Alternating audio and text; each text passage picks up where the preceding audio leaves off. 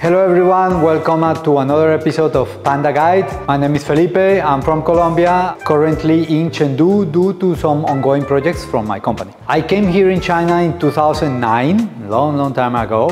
I came as a student to do a master's degree in Chinese modern history at Nanjing University. After my graduation in 2013, I found a job in Hangzhou. Many years later, I started my own coffee business consulting in Shanghai in 2021. Due to my extensive experience in China, I have had several visas and resident permits on my passports. Using my experience, I would like to show you as an example how to do a renewal of your visa in China. First of all, which visas can be renewed and which ones cannot.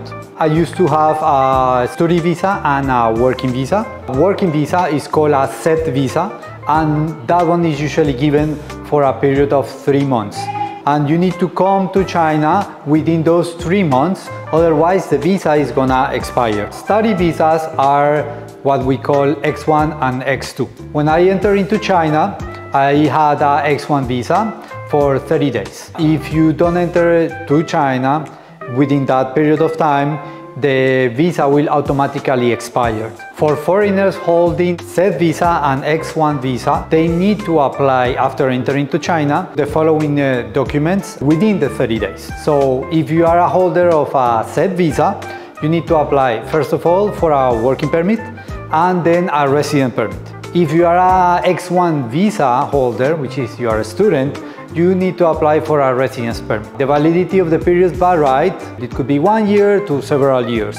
In my case, for example, my working permit is around 2 years, but the residence permit that I get in my passport is valid only for 1 year. So how to extend or apply to your work permit and residence permit? In China, when you are working, you have a company or an employer, and if you are studying, you have a university or a college. Therefore, the employer, the company or the university will help you to apply the working permit and residence permit. Here is the official website for applying or extending your working permit. For detailed information, you can click the link in the description below.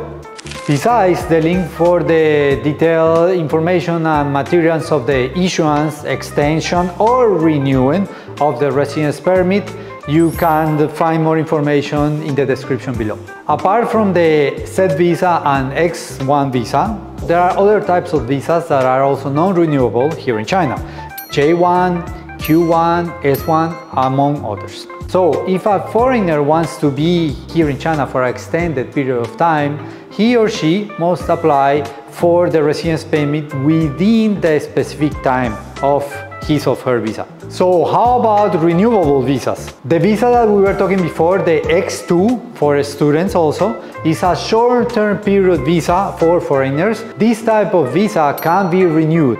There are other types of renewable visas, and we are putting it somewhere here on the screen. Among these visas, the L visa, which is tourism visa, is the most common one. Taking it as an example, for renewal, you need to prepare the following documents. Number 1, valid passport or other international documents. Number 2, visa, stay permit, residence permit application forms. Number 3, accommodation registration form for foreign nationals. Number 4, one recently taken half-length, white background, bare-headed, full-face photo. Number 5, travel plans itinerary.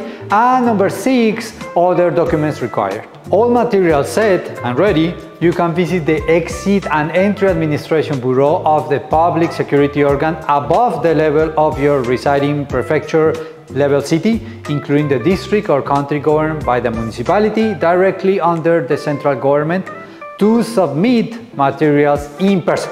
For instance, in Chengdu, you can visit the Chengdu Public Security Bureau's Exit and Entry Administration, located at number 2 Renmin West Road, Qinyang District.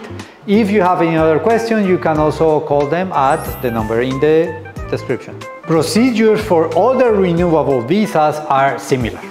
You can find the official detailed preparation materials and application procedures in the link provided in the description below. Any questions? Again, you can also call the National Immigration Administration at 12367 for consultation. Tips! Here are some personal tips for extension and renewal. First of all, prepare in advance. It's advisable to prepare a month earlier rather than just a few days before expiration. Trust me, it's very important. In the event of any illegal stay, you may face a warning, a fine, or even the detention. Number 2, keep the receipt. If your passport is taken for application purposes, right, you can still stay legally in China within the acceptance receipt. It's a paper that they will give it to you with all your visa information and so on. You can also use it for traveling. Phone calls. The Exit and Entry Administration may verify the authenticity of your application via face-to-face communication, phone calls, or on-site investigation. So be sure to answer calls from any unknown number during this process. Well, and that's all for today's video. I hope you found it helpful. Don't forget to subscribe to the channel or search for Panda Guide mini program on WeChat for more lifestyle info about China and Sichuan. See you next time.